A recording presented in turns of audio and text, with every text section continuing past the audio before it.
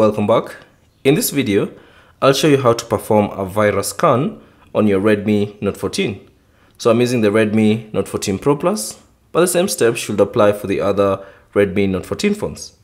Now, if you have a reason, or maybe you're suspecting that your phone is infected with a virus, you can simply perform a virus scan on your Redmi Note 14. Now, to do this, all you have to do is find the security app, either on the home screen or the app drawer, and tap on it. And then once the security app has been loaded, simply tap on the security scan, and it will automatically begin scanning for any viruses on your device. So allow it to scan.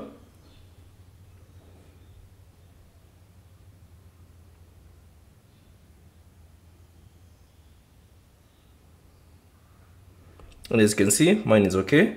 But if in case you have a virus, it will just tell you that you have a virus, and it will recommend some specific steps for you to take so that you can remove that particular virus.